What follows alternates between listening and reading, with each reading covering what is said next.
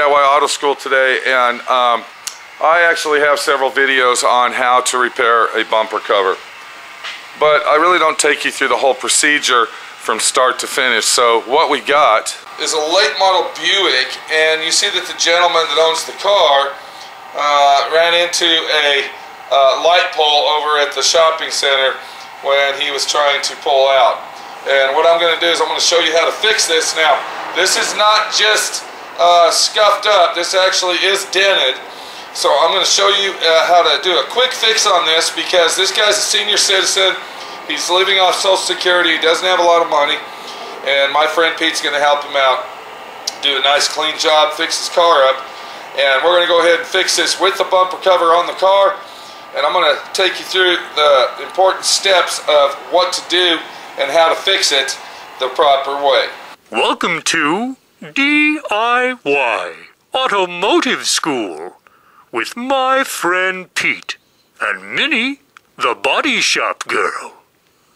It's everything you need to know about cars and more.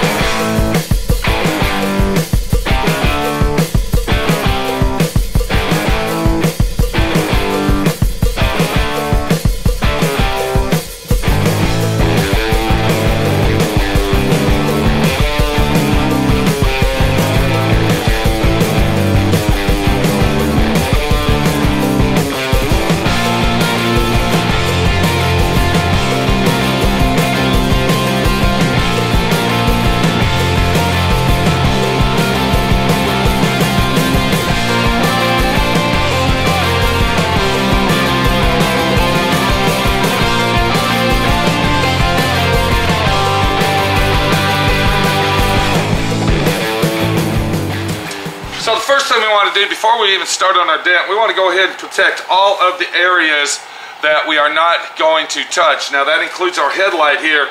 Once we start on this, we don't want to mess our headlight up. So what I'm going to do is I'm going to take some 2-inch tape, and then I will tape around the edge of the headlight. So when I'm using my air tools and sanders, this, that, and the other, we won't scuff that headlight up. Now that our headlight's protected, the next thing we want to do, we want to clean this area up where we are going to go ahead and repair it. There's one more thing that we're looking at, and that's down here. Since we're not going to be painting this area, and I'm going to show you that later, what we want to do is take some more yellow tape, and we want to go around this edge here so our power tools do not affect this area in any way. Now that our area is fully protected from any type of abuse from our, that's right, DA sander, we're going to go ahead and take a piece of 80 grit. A lot of people out there might think that this is kind of extreme to do this, but believe me, using 80 grit to repair this is going to really make the procedure go very smoothly and fast. So before we go any further, I want to go ahead and show you the damage that has been collected by him bumping into this. If you can look right here, you can see there's cracks in the paint itself. This is not in the plastic. These are little cracks. These are hairline cracks that are in the paint. And also, I don't know if you can see it, but it is dented right here where he hit it, and it does feel a little bit of imperfection. So by using our 80 grit sand, our 80 grit DA paper, that's going to eliminate all this right here, remove it, and then it'll also use as a sander or what have you, a planer type tool to plane that down and flatten it out properly. Now, if you don't have a DA sander and you can come up with an orbital electric sander, that'll work just as good. But you got to have some type of tool that's going to go ahead and remove this, and at the same time go ahead and finesse it back to the finish that we want. So we'll take our DA sander and we'll go ahead and proceed to remove all the paint in this area, and also at the same time start flattening out the high spots to the magnitude of not going all the way through the bumper. Here's a high spot here, there was another one here, and then there's also a dent right here.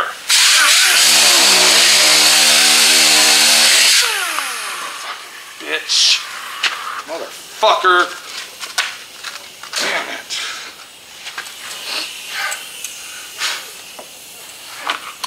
And when it's cold outside, like it is right now, about 32 degrees, you're going to have a hell of a time trying to stick your paper onto your DA sander to make it fucking work.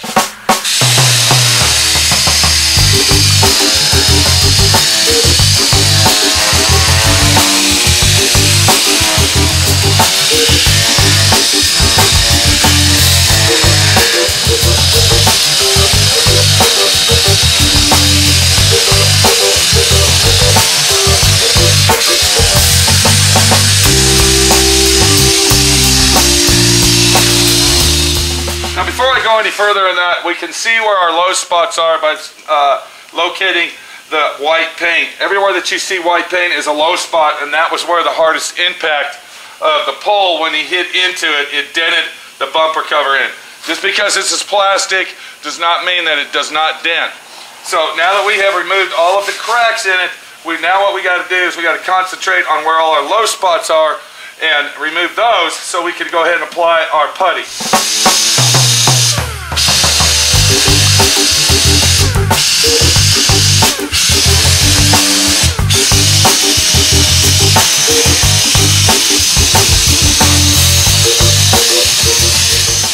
Now that we have removed the paint from the low spots, it is now time to go ahead and apply our polyester, what is that called? It's polyester filler putty. Let's go over there and I'm going to show you what it is. So the container that we're looking at, this is our polyester finishing putty. Now this is a very, very creamy, very, very usable situation, and this is usually what you would use on your bumper cover to fix the high and low spots. But I noticed on our bumper cover it's got just a little bit more than normal average dent. So what we're going to do is take our polyester filler putty and we're going to go ahead and take just some of our common use Bondo, alright, just like this. And one more thing, it's very cold outside today, so bear with me. I haven't had my heaters on yet. Alright, I wanted to get out here and make this video set for us so we can figure out how all this is done. But you want to go ahead and take some Bondo, alright, lightweight Bondo putty. And then to make this work even better, we're going to go ahead and take our polyester finishing putty. Get the lid off of that.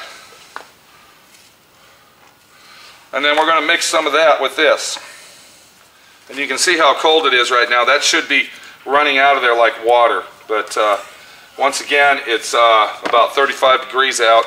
Freezing ass cold very early in the morning, so we're trying to do this to show you how it's done and get her done. So what we've done here, we have created a high-tech Bondo. Now, let me explain something before we go any further. I don't want to make this a 6-hour video. If you have to use Bondo, raw Bondo on a bumper cover, that's going to the extreme, and you really need to go ahead and replace the bumper cover if it's that bad. But if you get a imperfection like I'm showing you, where it's just a little bit imperfected, go ahead and mix up your Bondo with your finishing putty right here. Mix those two together, and then what that does, that creates a nice solid substance, yet it's a creamy substance that's going to fill in and it's going to sand very easily and quickly. And since it's cold out, we're going to add a little bit more hardener than it would usually take. That's another thing when using Bondo. Always add the hardener by the weather that it is. So if it's cold out, use more hardener. If it's real super hot out, use less hardener. And then we'll take this Bondo and putty mix, and we'll go ahead and mix that up, making sure that all the streaks and all of the coloration is all the same and all the streaks are gone. And then we are now ready to apply our Bondo mixing putty onto the bumper cover. Alright, so what we're going to concentrate on, we're going to concentrate our low spots when we apply our Bondo, but we're also going to go ahead and concentrate on feathering it out. If it's hot out, you want to go ahead and be pretty quick at this, but when it's cold out, you can actually take your time. So we're going to go ahead and fill this one in here. There was a low spot right there. And then right here, there was a few little low spots as well.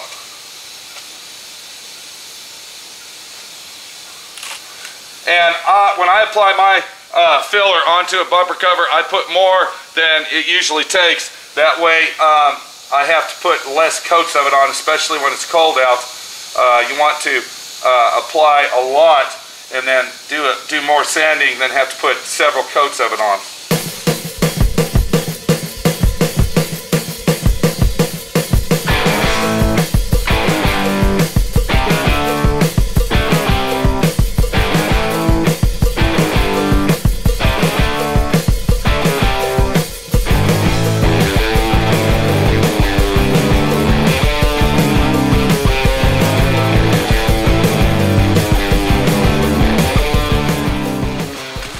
Okay, now that our filler is dry, what we'll do is we'll go ahead and get a fresh piece of 80 grit sandpaper. We're going to go ahead and apply that to our DA sander.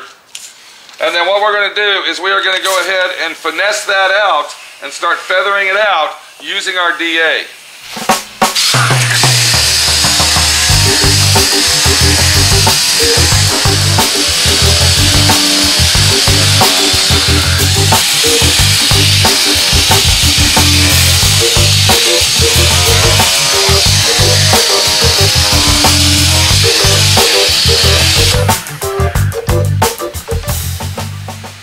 Once we've feathered it out and we see that the dents are pretty much all the way gone, but we got high spots and low spots, what we'll do is we'll start sanding it using a hand block with 80 grit.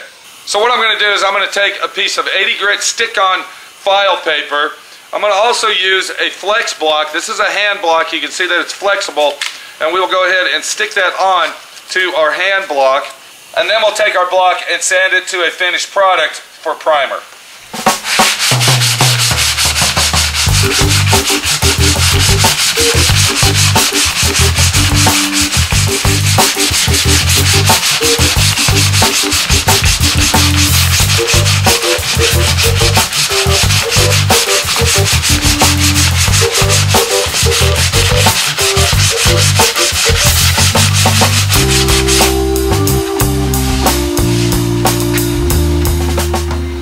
To check the dent properly, you want to take your hand, using your full hand, not your fingers, and you want to rub your hand across the area that you are working on, making sure that all the high spots and low spots are gone.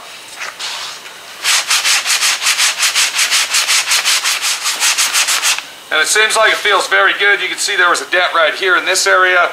There was also a crease right here, and then up here there was a small dent with our high spot. The reason we used our filler in this area is to compensate for our small high spot, so everything will feather out nice and even. What we're going to do next, we're going to take a piece of 180 dry using our hand block once again. This is a stick-on style piece of paper we got right here.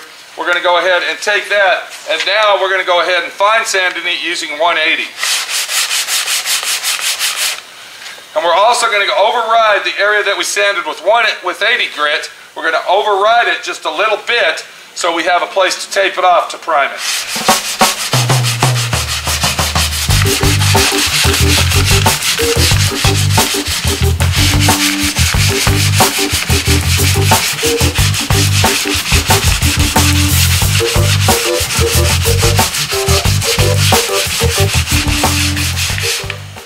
Using the 180 sandpaper is going to give us a nice smooth finish. It's going to get rid of those deep scratches that we used, that we got from our 80 grit when we used our DA sander, and it's going to give us a nice surface for our primer to stick and fill in everything that we need to fill in before we go ahead and apply our paint. I'm also going to take a piece of small sandpaper and I'm going to clean this edge up right here that rolls under where the grill is. And what we'll do is we'll just clean that edge off. We don't want to sand inside there. We just want to get that Bondo off of there, that filler that was left behind when we applied it. And I'm using 180 to do this, not 80 grit. Now that we're finished repairing our damage on our bumper, you want to go ahead and take a blower and blow it off vigorously.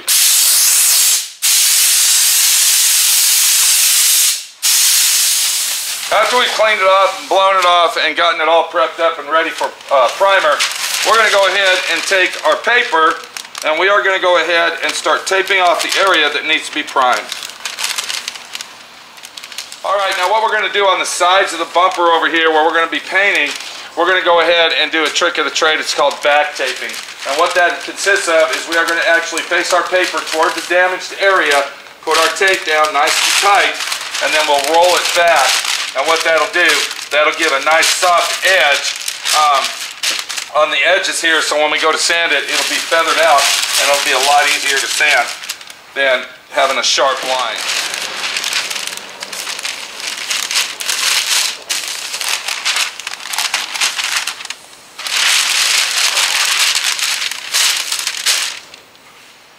So the primer that I'm going to use, which I use on mostly everything that I do, is a 2K primer. It's an ultra high build primer. It's very thick, very consistent, and it builds up very quickly.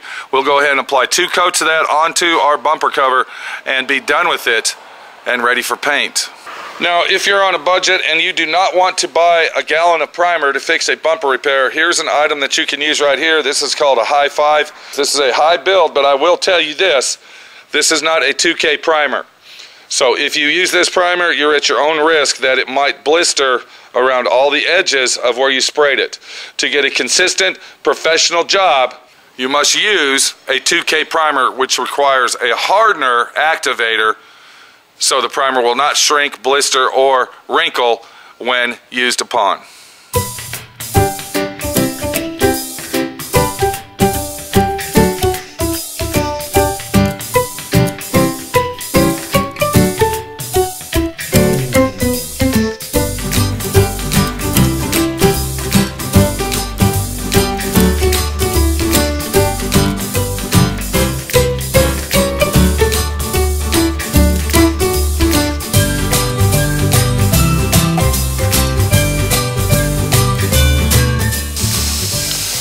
I will now go ahead and apply 2 to 3 full wet coats of primer until covered, and then I will let it sit for approximately 3 hours to possibly overnight, depending on the weather once again, and then we will be back to go ahead and sand it down for paint.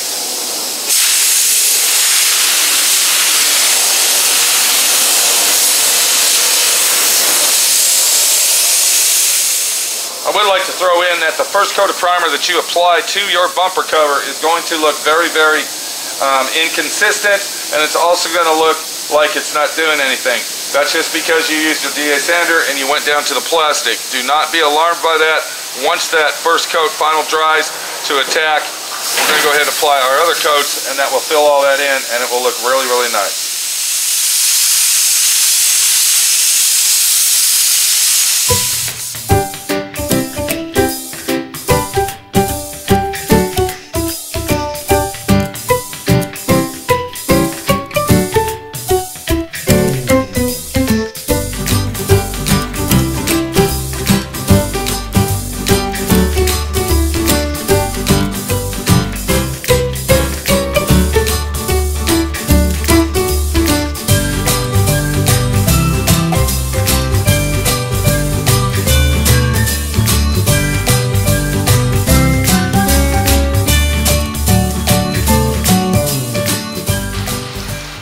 Now that we primed our area, we let that sit and dry for approximately 2.5 to 3 hours. And then what I did, I went ahead and took some black, very fast drying, flat spray paint, and I put a guide coat on it.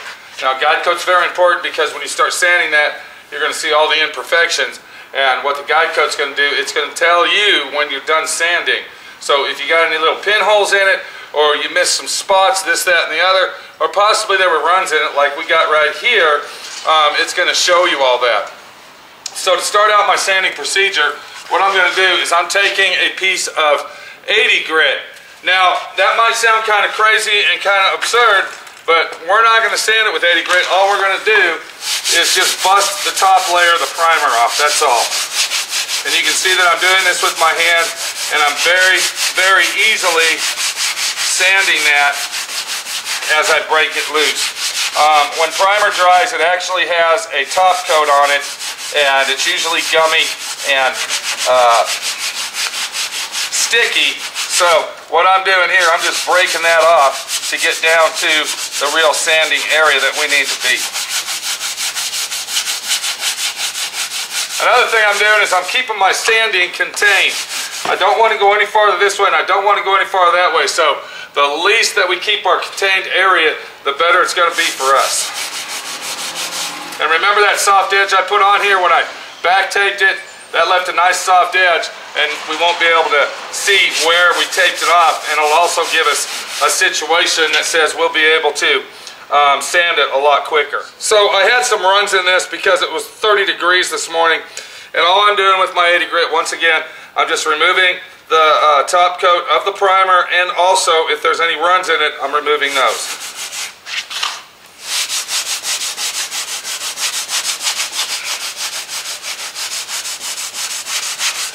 This is actually a very important step right here. I'm not using a lot of force. I'm doing it very easily and very, very softly. And all I'm doing is removing the imperfections of the runs and anything else I see that might need to be in the way of what might not work out properly, if that makes any sense.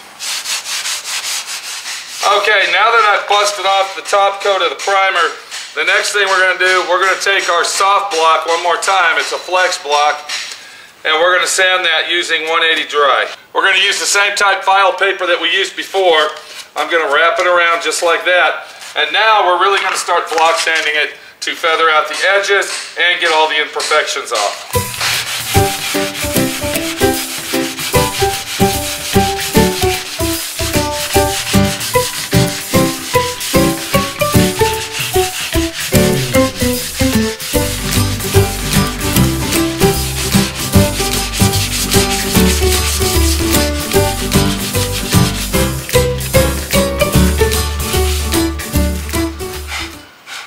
Okay, now that we're done sanding it with our 180 grit, what we're going to do next is we're going to look for our imperfections because we've already removed all of our guide coat. And if I look right here, I can see that there's a small imperfection.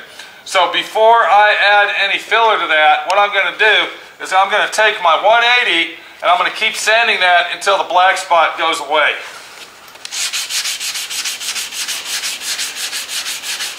And now we have removed our low spot because actually the Bondo that we applied to it, the filler, was actually high.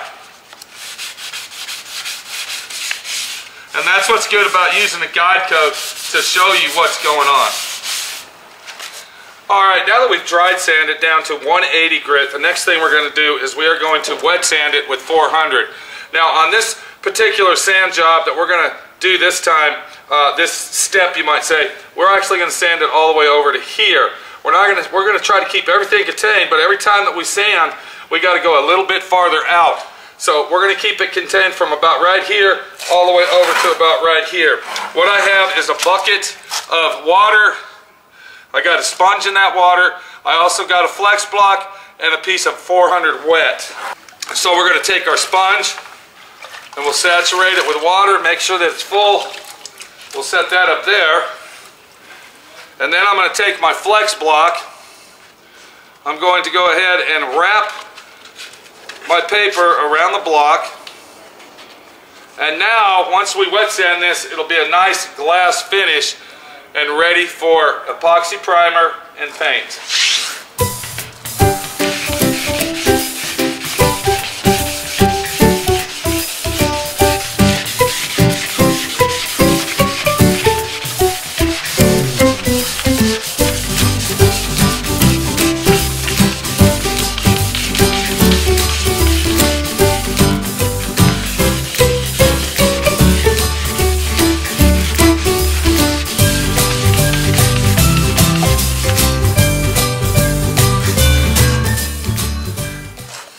Now that that step's done, the next thing we're going to do is we are going to go ahead and continue to wet sand, but we are going to go ahead and transfer over to 1500.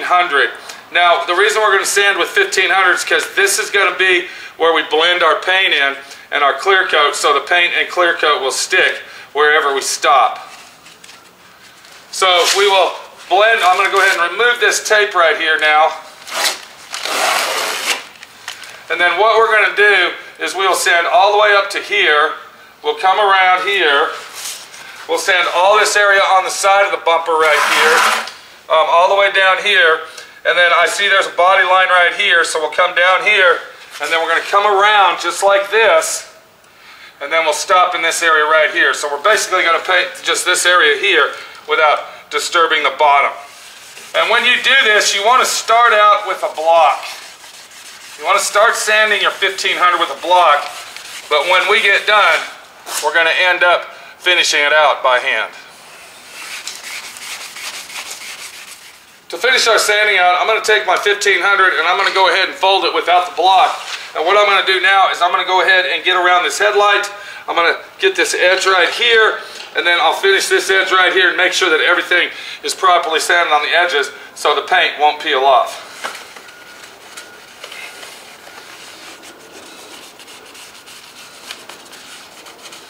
One more thing I'd like to throw your way is when you are sanding with your 1500 by hand or even with the block, you want to be very careful when you start going out farther not to burn the edges of paint, because if you burn the edges, then you'll have to bring it out even farther to paint that. So be careful when you're sanding sharp edges with your 1500.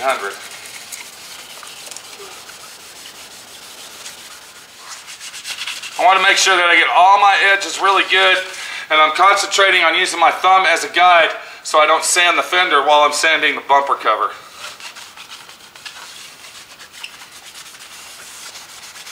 And remember, we're only going down to right here.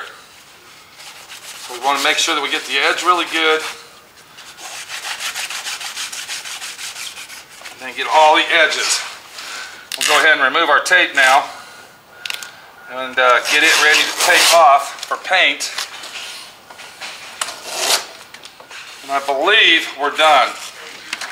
Now, while I have my water here, we're going to have to tape this area off. So what I'm going to do is I'm going to take my sponge, I'm going to reach inside here, and I'm going to try to clean that fender well out a little bit to get some of the dirt off. And you don't want to do this till last, because what you'll do is you'll get your water dirty, so be careful. And then we'll go ahead and just wash that off,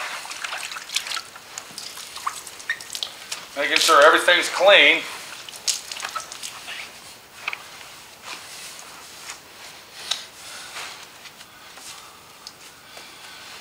And now we're ready to go ahead, tape it off, and get it painted.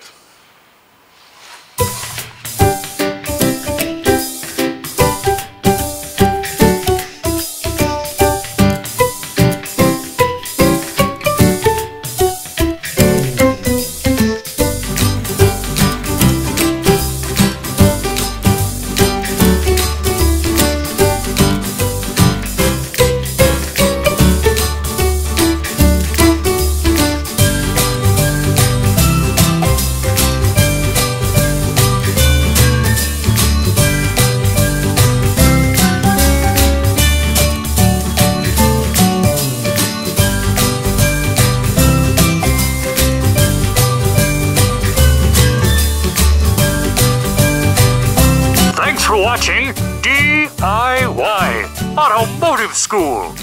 Classes don't stop till you know everything.